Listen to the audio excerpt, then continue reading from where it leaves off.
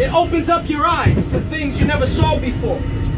You see, out of everybody in this world, to a Muhammad, a Buddha, a Confucius, any theologian, any type of professor, any type of scientist, any kind of atheist who was well-renowned, nobody ever claimed this very thing.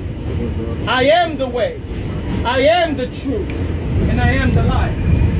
You see, everybody claimed to have it, but Jesus Christ claimed that he was the truth.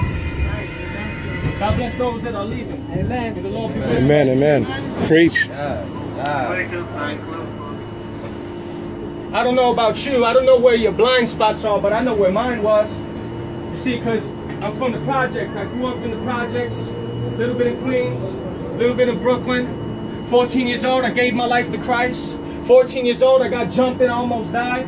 14 years old, my mom kicked me out. I became a homeless man for 9 years. I used to sleep on this train.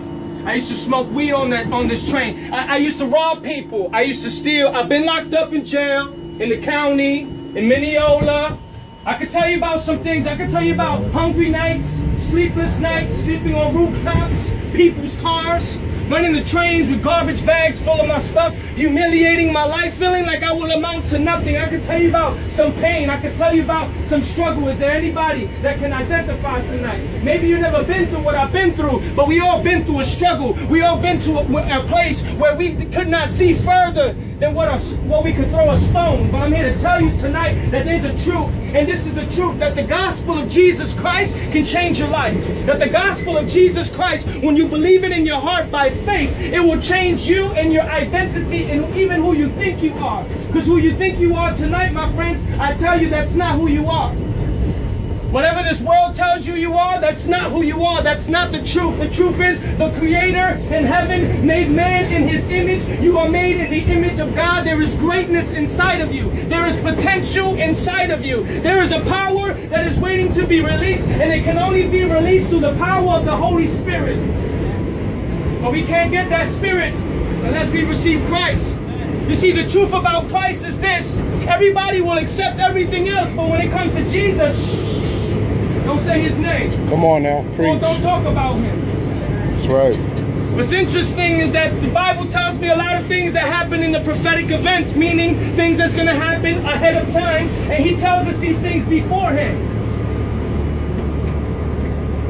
If Jesus was just a prophet, my friends, if that was the truth of the situation, if he was just a man, then why are little children and men and women being beheaded in the Middle East because they have faith in Jesus Christ? It doesn't make any sense.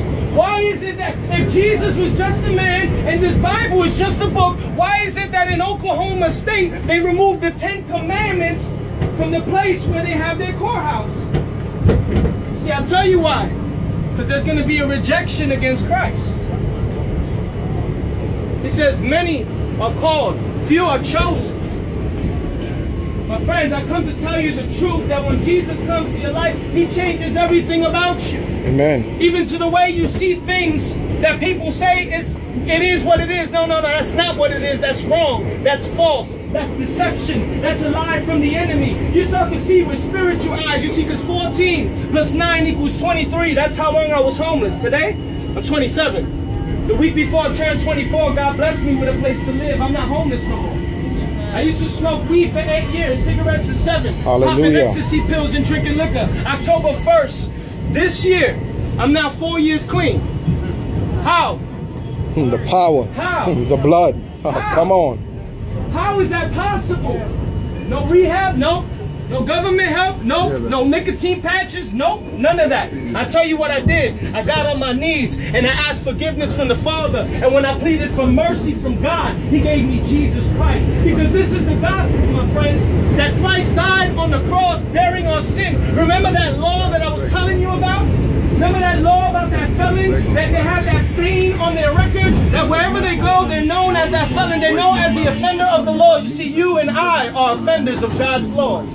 There's nothing we can do about Hallelujah. that. Hallelujah. The Bible says that all have fallen short of the glory of God. There is not one here who could say they have never sinned in their life. Just because I stand here and I minister or I speak with a certain tone, it doesn't make me better than you. You see, because in the day of judgment, when Christ comes, we will all stand before the glory of God, and we will all have to answer for what we have done in our lives and even in the midst of our thoughts. But my friends, I come here to tell you today that could be wiped away clean.